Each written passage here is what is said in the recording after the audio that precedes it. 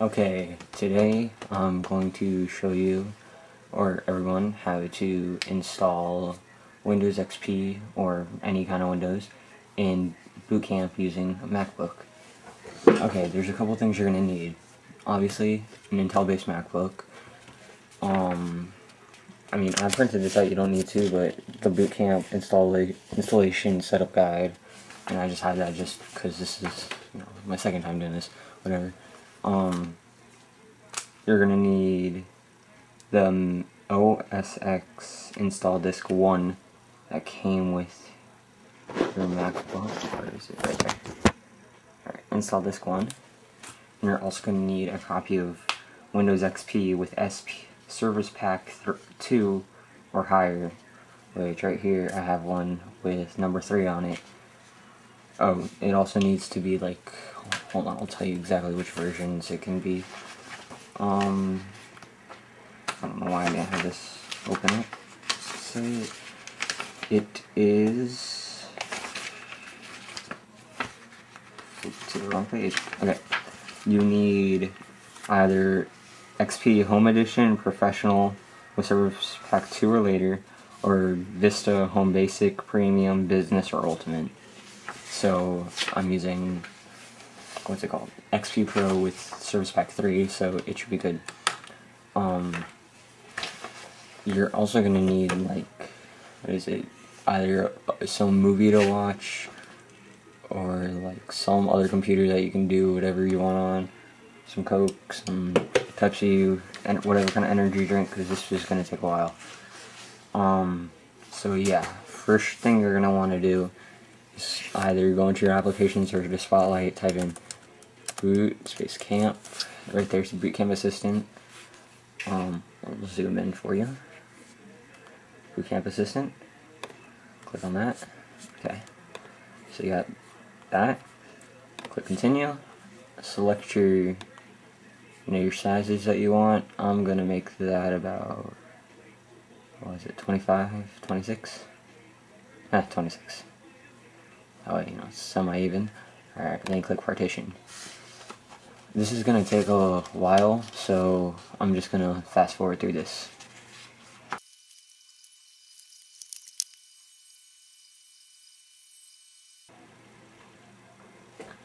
Okay, so now we're going to start Windows installation. Okay. Alright. I was gonna do this earlier, but now will be the time to open up whatever drink you have. Oops. Alright, well, yeah. Almost dropped it there, so whatever. Okay, so it says you'll need an authentic 32-bit Microsoft, blah blah blah blah blah blah. Okay, so this is the time where you insert your Windows disk. Okay, so you take your disk. I'll just pan down there for a second. Move the Coke. Stick it in the super drive. Let that load up. Let's try and find where I had it. Right there. Okay, so as you can see, zooming in, there's Boot Camp, which is gonna make the little hard drive partition, or that is the hard drive partition, I should say. And there you can see right here. I don't know, whatever. That's what the name of my XP disk was. But then you click Start Installation.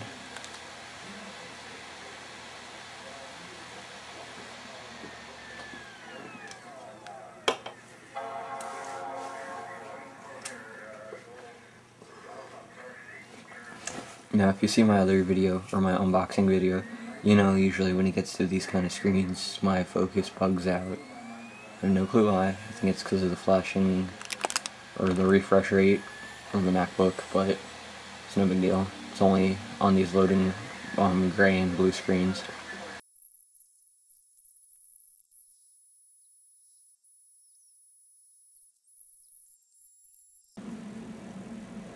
Just a regular, what's it called? XP welcome screen.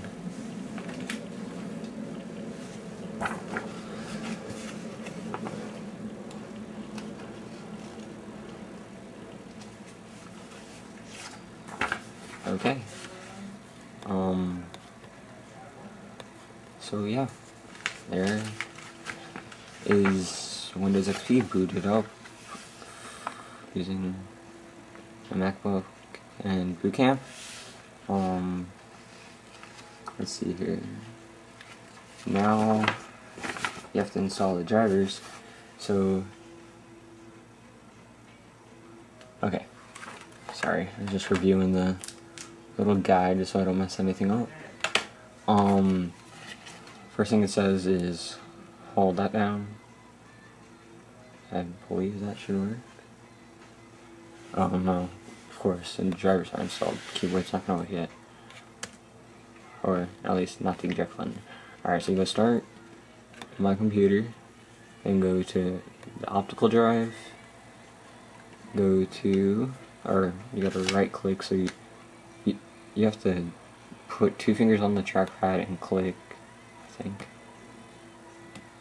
I'm not sure. Oh, just kidding. It says eject this disk. I keep forgetting the drivers aren't installed yet.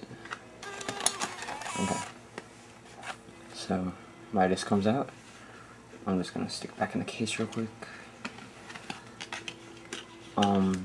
Alright, this is the part where you're gonna need your Mac disk.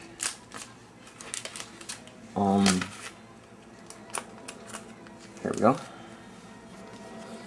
Put that over there. Okay. Like I said, you're gonna need, there we go, the install disk 1 because this has all your drivers on it.